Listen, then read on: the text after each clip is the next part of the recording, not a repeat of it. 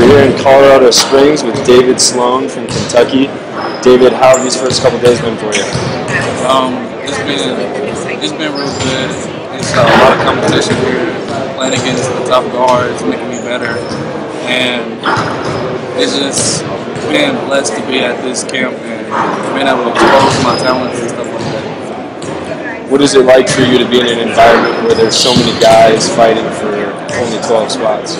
I look at it as more having fun because you don't get this opportunity much, and I know kids in the country would love to have this position, so I just thank God at all times.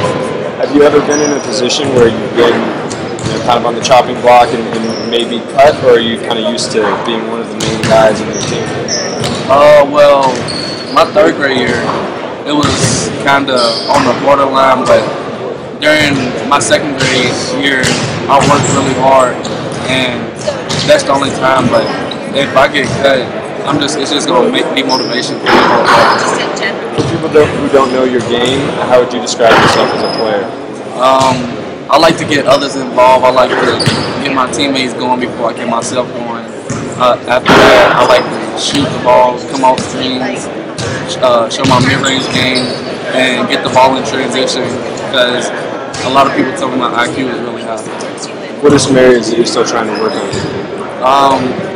Staying in front of my man consistently, picking them up full court, and working on my floater. When did you start playing basketball and why?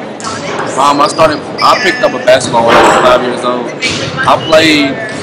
My dad put a ball in my hands, and ever since then, I just love the game of basketball. He pushed me every day, and that's why I love it.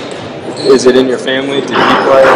Yeah, him, my brother, it just runs in our family. Do they play collegiately? My brother's playing collegiately right now, but he's about to transfer.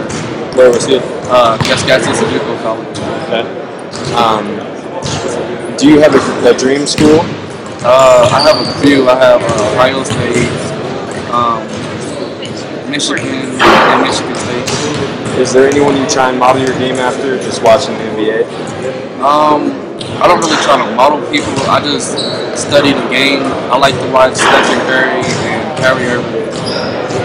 Where do you see yourself as a player 5 years down the road? I see myself at a high potential, playing somewhere big.